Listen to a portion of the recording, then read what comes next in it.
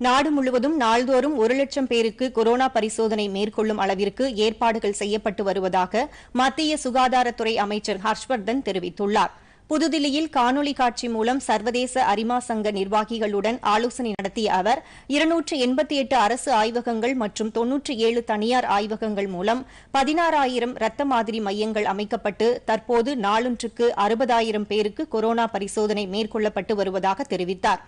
உலக அளவில் தொற்றால் உயிரிழப்போர் விகிதம் 7% என்று தெரிவித்த அவர் இந்தியாவில் இந்த விகிதம் 3% உள்ளது என்றும் குறிப்பிட்டார்.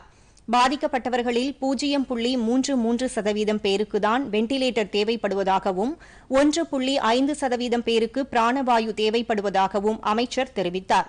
கொரோனா தொற்றை எதிர்த்து போரிடுவதில் அரிமா சங்கம் அளித்து வரும் பங்களிப்புக்கு அமைச்சர் ஹர்ஷ்வர்தன் பாராட்டு தெரிவித்தார். பொதிகை செய்திகளை யூடியூபில் தமிழ் நியூஸ் தூர்தர்ஷன் என்ற சேனலிலும், ட்விட்டரில் Tamil news Doordarshan @DD News Chennai என்ற பக்கத்திலும் காணலாம்.